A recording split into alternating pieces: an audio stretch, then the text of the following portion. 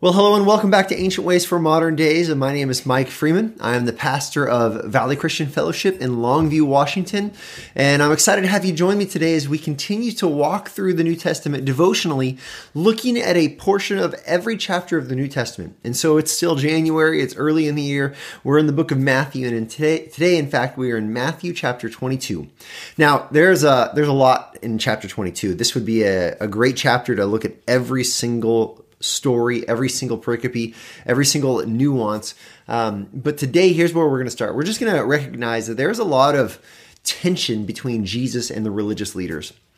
Matthew has been proving that Jesus is the King of the Jews, and everyone who is anybody, they're pushing against this idea that Jesus is King of the Jews. They don't like Jesus. They don't like that he's got crowds, that they are uncertain about him, and they don't like that Jesus doesn't kind of bow to them and tip the hat to them. And so this tension, this conflict, it's increasing, it's culminating, and chapter 22 is just a chapter full of tension between Jesus and the religious leaders. And I want to look at one of the moments of tension, one of the passages that show this animosity, and really it shows these people that oppose Jesus, their attempts to discredit Jesus, really their attempts to trap Jesus. And so let's jump in Matthew chapter 22. I want to look at verses 15 through 22. And so here's what happens. It says, "Then the Pharisees went and plotted how to entangle him in his words." They're trying to plot against him. It says, "And they sent their disciples to him along with the Herodians, saying, 'Teacher, we know that you are true and teach the way of God truthfully, and you do not care about anyone's opinion, for you are not swayed by appearances. Tell us then what you think. Is it lawful to pay taxes to Caesar or no?' But Jesus, aware of their malice, said, 'Why put me to the test, you hypocrites? Show me the coin for the tax.' And they brought him a denarius. And Jesus said to them, 'Whose likeness and inscription is on it?' They said, 'Caesar's.' Then he said to them, 'Therefore, render to Caesar the things that are Caesar's, and to God the things that are God's.' When they heard it, they marveled and left him and went away." Now, again, so much happening here, but I want us to note from the beginning, they are not coming with pure motives. They are coming to trap him. They're looking for ways to entangle Jesus and to use Jesus' own words against him. And so they plot and they send their disciples and the Herodians. And the Herodians, these are Jewish people that they are appeased by Herod, who has some Jewish ancestry, Herod being the king of the Jews. And so they're appeased by this, and so they are fans of Herod, and Herod being the ruler over them, even though he's really a puppet for Rome. And they sent these people, and they first of all, they flatter him. "Oh, you're true, and everything you say is truthful. Oh, Jesus, you're so great." And they flatter him, and then they question him. And they say, "So is it lawful or not to pay taxes?" And this is a trap, because if Jesus says it is lawful, then Jesus is going to push away the Jewish nationalists that hate the Roman occupation, that hate the fact that they're subservient, that he's going to push them away. But if Jesus says that it is not lawful, well, problem solved. The religious leaders just go and they report Jesus for sedition. He is saying that the Jewish people don't have to pay taxes, and that's a quick way to get the Romans to arrest Jesus and to get rid of him. And so this is a really kind of a brilliant trap. One of those situations where there is no clear-cut answer. They are going to trap Jesus one way or the other. They're either going to discredit Jesus to his Jewish followers, or they're going to incriminate Jesus to the Romans. And so Jesus, he answers perfectly. He doesn't get in the trap. First of all, he's aware of their malice. They don't have love toward him. They don't have friendship toward him. They're just trying to trap him. And he's aware of this. And he calls them hypocrites. And he says, bring a coin. And the coin has the inscription of Caesar on it. And so Jesus, he says, whose face is on it? He says, well, it's Caesar's. And so Jesus gives this brilliant answer. He says, render to Caesar the things that are Caesar's, and render to God the things that are God's. Now, this is great because Jesus answers them, and they pose a question that is meant to be an either-or question, and Jesus gives an answer that is a both-and question. He stumps them when they try to stump him. They end up leaving, and they are marveling as they leave, kind of like as dogs with their tails between their legs. And so Jesus' answer, let's just sit on this for a minute, because in his answer, he says, for the realm of the government, the realm that the government controls, we are to show honor. So the government controls things like taxes, and so we are to show honor.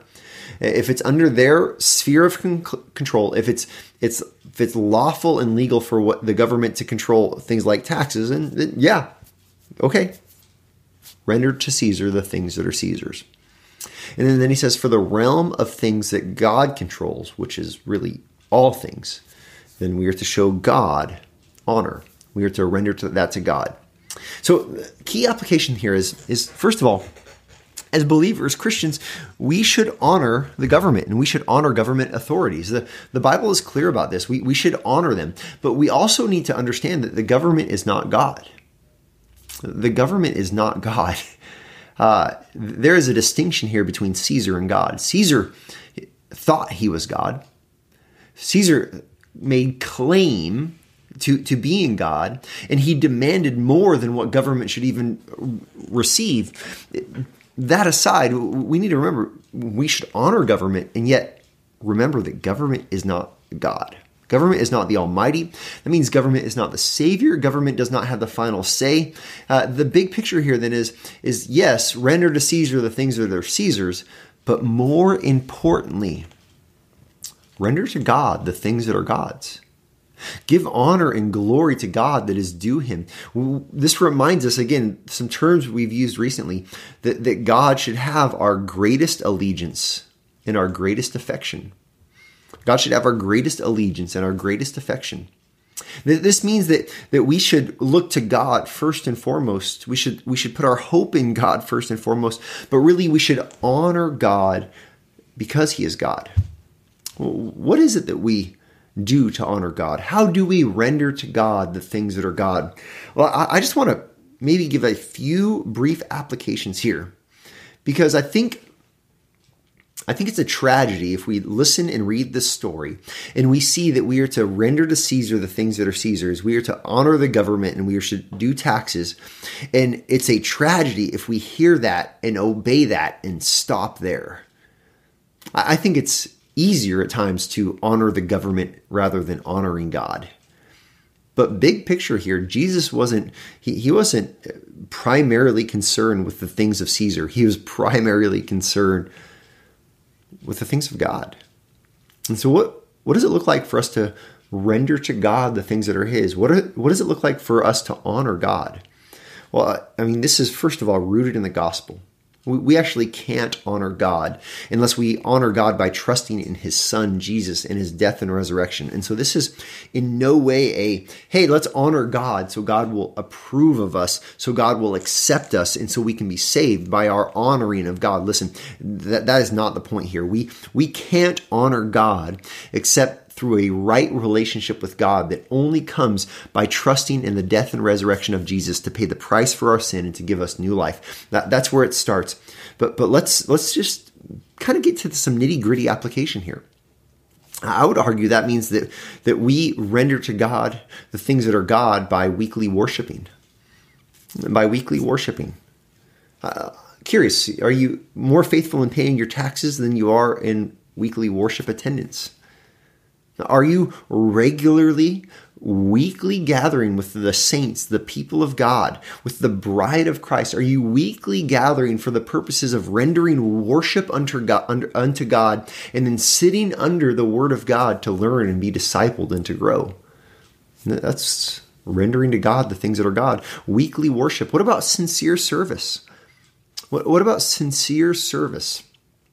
Are we looking for what we can get out of this life? Are we looking for how we can receive from those around us? Even when we're part of a church, are we looking for what the church does for us? Or are we looking to come and render to God the things that are God by serving our brothers and sisters in Christ?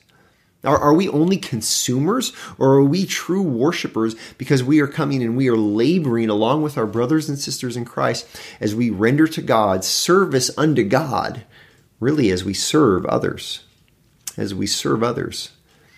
This chapter includes later this description of how we are to love the Lord our God and to love our neighbor as ourselves.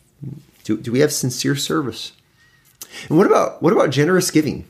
I mean, the money's involved here. In the Jewish, in their religion, they supported their Jewish religion regularly. But what about for us? Are we generously giving? Are we supporting the ministries that we're part of? Are we generously supporting the local church that we're part of? This is part of how we render under God the things that are God. I mean, everything we own is God's anyway, right? And so we should be generously supporting the ministry and the mission of the ministry that we're part of.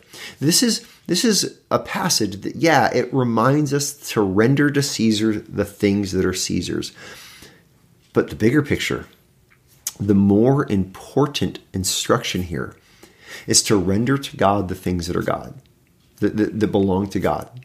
And so just these three quick ones: weekly worship, sincere service, and generous giving. This is the ancient way for our modern day. The ancient way for our modern day isn't to be super concerned with our taxes. It's to be super concerned with the things that are God's. So as we close today, I want you to consider those three areas for your own self, for your own growth. Are you rendering to God in weekly worship? Are you rendering to God in sincere service? And are you rendering to God in generous giving?